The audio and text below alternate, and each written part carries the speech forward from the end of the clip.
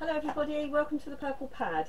Today I'm going to show you how I made a slider card using Tutrtle Friends stamp set. I'm apologising that you can't see me, but I can't have the camera at an angle where you can see what I'm doing as well as me.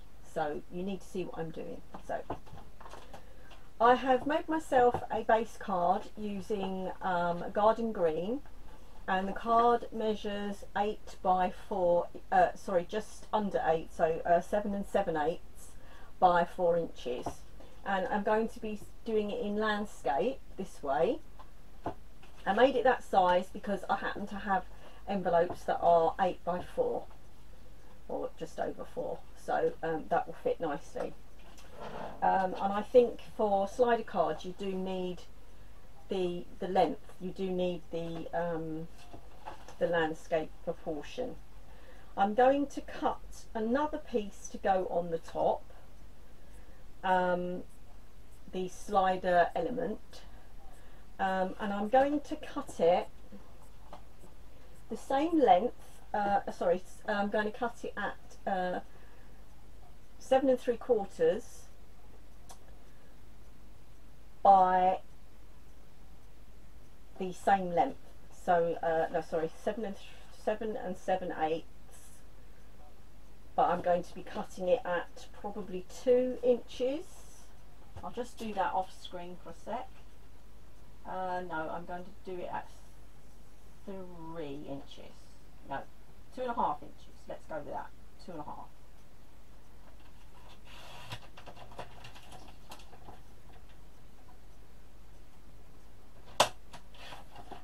So I've now got a piece that is slimmer because it's going to sit, there seems to be a pencil mark on that. Did that happen? Just got it fresh out the packet.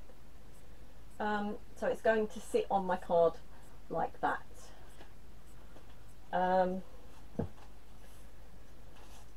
First I'm going to stamp the turtle. I'm going to use Mento black ink to do the turtle,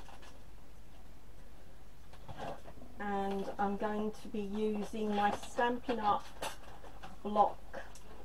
I think this one is D. I think it's D.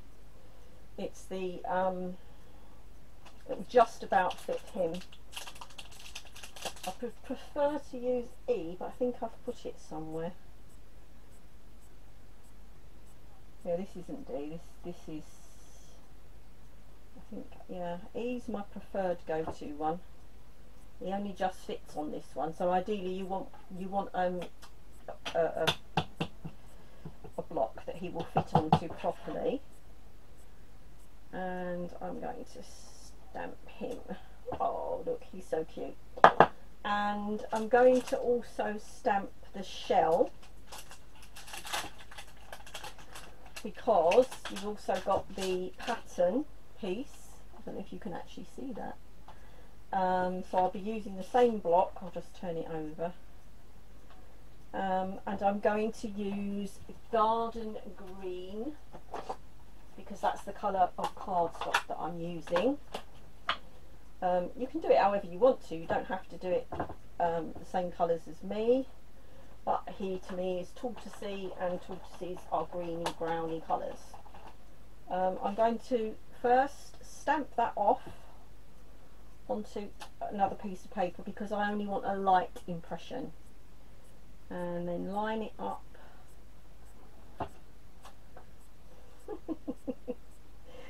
Okay, I'm not sure if I like that. I think I would have liked it darker. So let's do him again. I'll just turn that bit over. Do him again. Okay, and then I'm going to use the green. And I'm not going to make him lighter this time.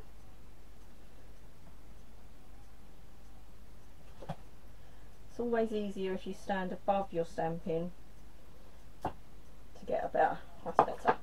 So there I have my little stamped turtle. And before I cut him out, I'm going to colour in his little feet, and so I've got all my pens packed away for my away time. I've got some slightly different colours handy, so it's not exactly garden green, but never mind, it will do. So yes, I've just painted in his little toenails, and now I'm going to cut him out. Now, because I'm using the punch, I should have stamped him nearer the bottom of the piece of paper. So he will line up perfectly with a little edge all the way around him. So once you're happy that you've got an equal amount, just punch him out. And I do love Stampin' Up punches, are so easy to use. I do have grip problems and problems with my thumb and first finger, so I struggle if the stamps, I don't have any muscle here, it's very weak here, so if the stamps are hard I can't use them. So the fact that I can use that with my one hand is brilliant. So there he is, look, there he is, my little turtle. So that's him cut out, and I really wanted like a grassy edge on this bit, because he's going to be going along on here. So, and also I have stamped him onto quite thin, I've used a good quality copy paper that I tend to print out special documents on. So I'm going to glue him to another piece just to make it a bit thicker.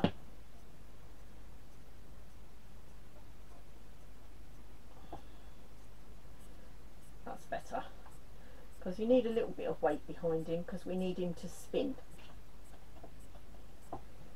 Okay, now for this bit you will need either a punch that has a complete skinny, what would you call it? Where have I put the punch? So you could do it with a knife.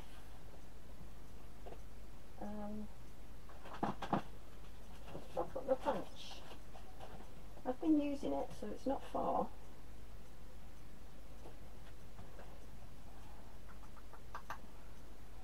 Okay, so I do have a punch that would work perfectly well for this, but I can't find it. So I've been using some dies this afternoon that I know will have something that will work equally well. So in the, what they called, pierced bloomed die set, these ones, there is a really pretty little tag, and this will be perfect for what I need to do.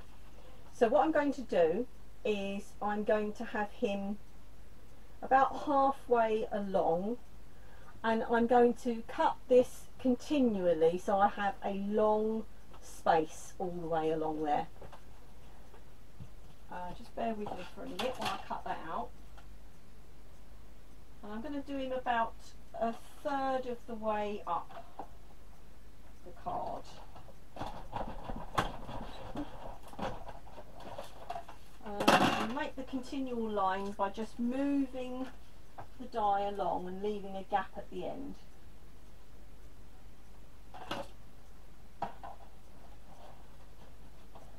Hopefully I'm putting this in a straight line. I can't tell.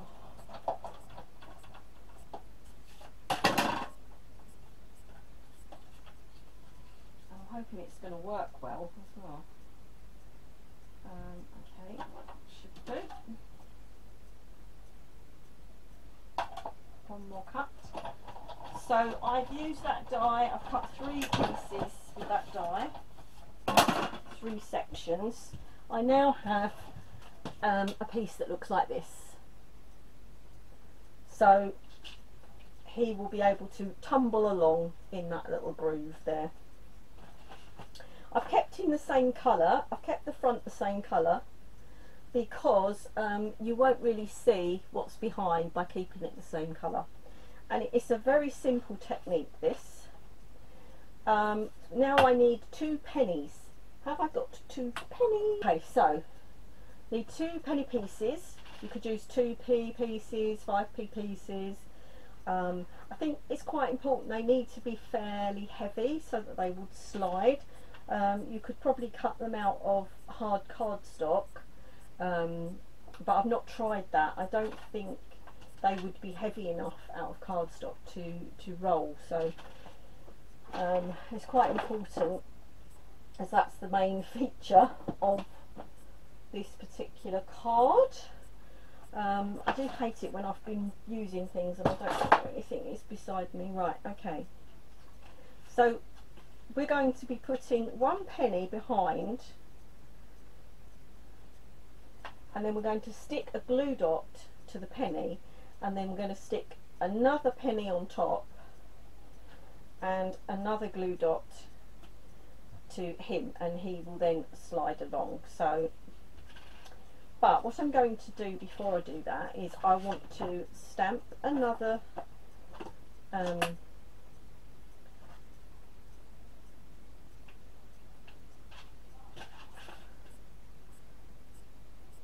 because I want him to be heading towards, oh, didn't come out very well.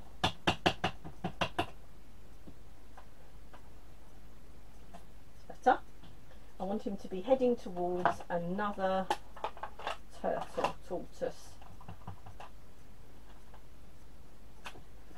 So, yep, there's his little brother. So we'll cut him out as well.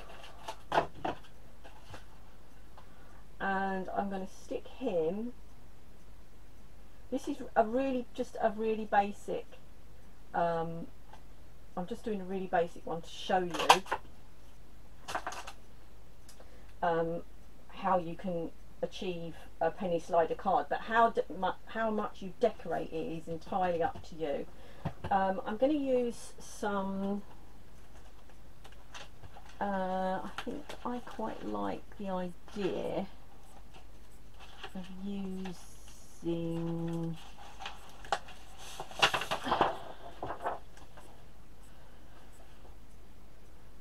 some of these, I'm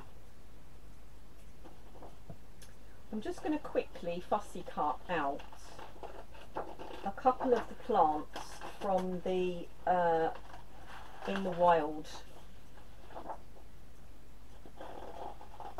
I know we've got dies that cut these out, but I'm just going to be doing this quickly, roughly by hand, because my plan is that I will have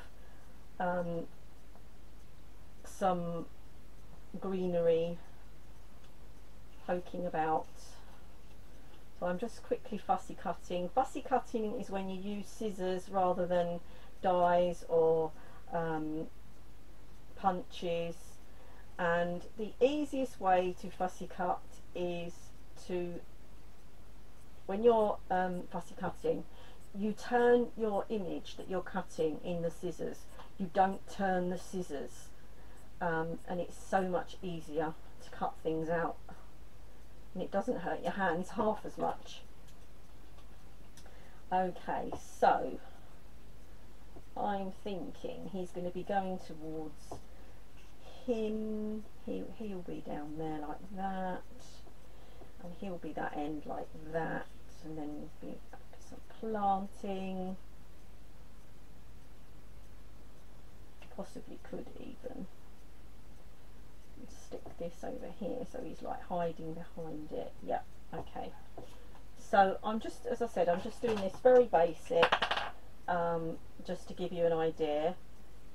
So I'm going to put him on the base. I would normally use some paper or pattern paper or something like that for the base, but then this is going to be there. So then I might put the planting just sort of here, so he's just sort of hiding in there. So a little bit of glue so that he's hiding there. And you're probably wondering, why is she not sticking that bit down first then? Because I want to, I need to put foam tape under there so that it lifts it up a little, because otherwise your pennies will not, well, they won't play ball, they won't want to.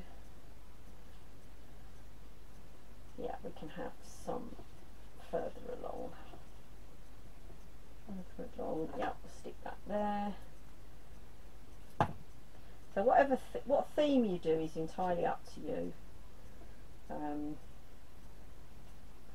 that up just a little bit. So I'm just doing that, and then he's going to be at this end, tumbling along this way. Hopefully he'll tumble. And I've got this little hanging one here.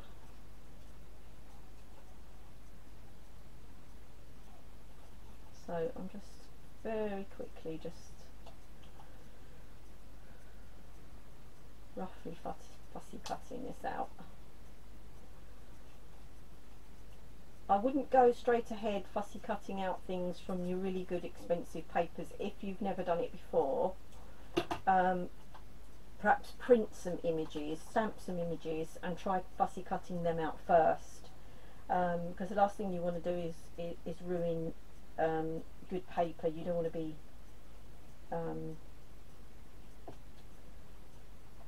put him there, and he can be coming from there. Yeah, okay.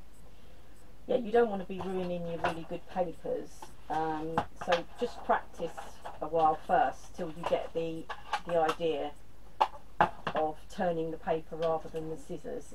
Once you've done it a couple of times, it comes to you naturally, but if you're not used to doing it, it feels quite awkward at first. Right, let's get rid of some of this rubbish. Okay, so I need some foam pad, which I have here. So I'm going to stick him, so I've stuck one foam pad to the back of my turtle, and I'm then going to stick that to, you can use glue dots, mine are all packed away unfortunately, although I would prefer a glue dot for sticking that to the next penny.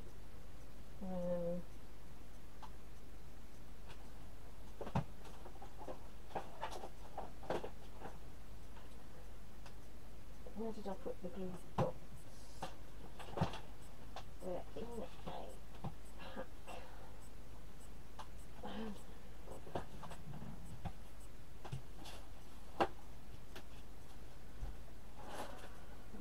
Glue dots? No, but I've got some slightly thinner foam, I think, so I might use just a little bit of this. Just to adhere that one to that one. So first of all, put your penny underneath where the slider's going to be, so you can get it all lined up, get it as central as you can, and then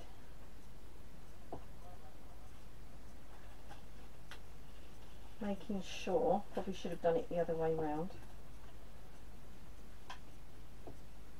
so he's on the top and this penny is on the opposite side of the slit, and then he will tumble along. Whoops, he fell out. My slit might be a little bit too wide. Hopefully not. I think it'll be alright once it's glued down. Yeah, that'll be fine.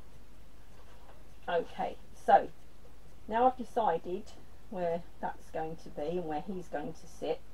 I can turn this over, and I'm just going to use dimensionals.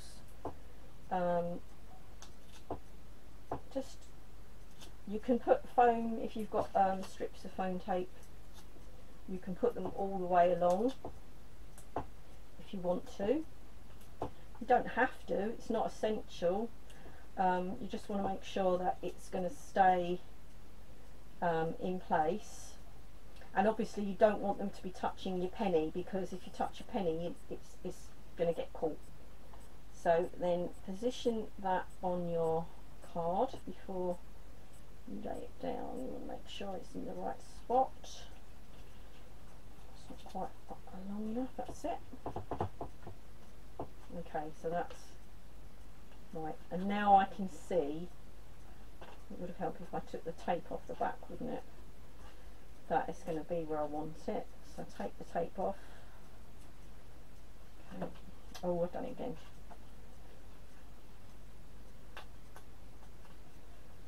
Okay, position it, stick it down,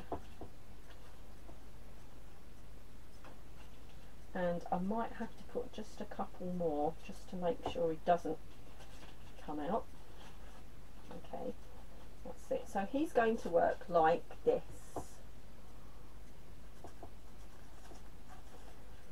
And at first he might be a bit stiff, so by all means give him a shake for a few times just to get him going. Oh yes, he's going good now. Okay, so there's one, and then I'm thinking if I put this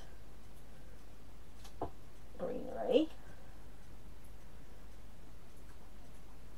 at the end of the card here, he should hopefully tuck in behind it.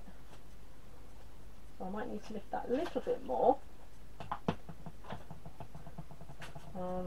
Don't be afraid when you get dimensionals, please don't leave the bits around the edges. Use all the bits up. You can cut into it and use every single piece. Don't waste it. Oh, that's actually going to go down a little bit because it was a bit too close to the edge. That's it. So he's going to start off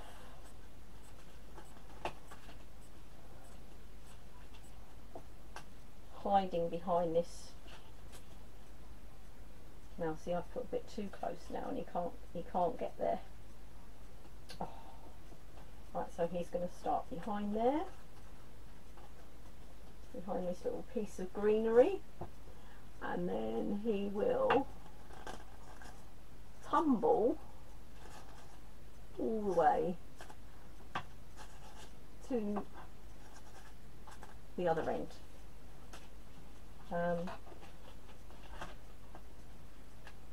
Yeah, he's going good.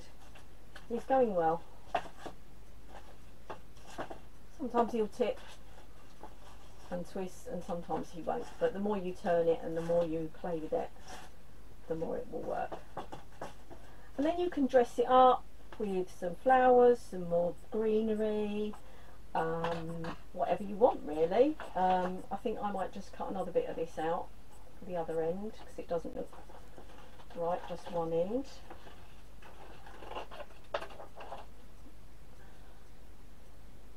And that's how you make a penny slider card.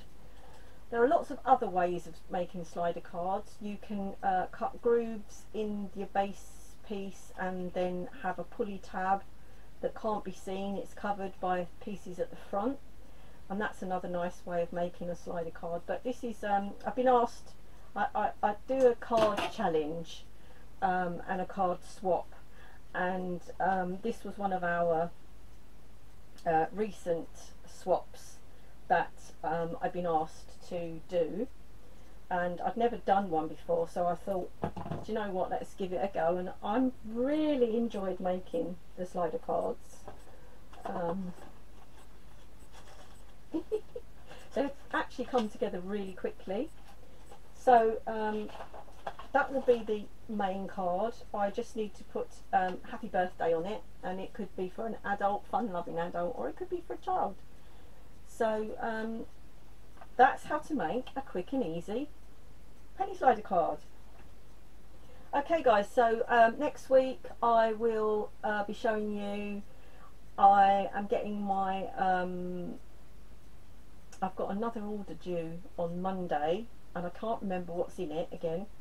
So if it's anything new, I will nip on and show you.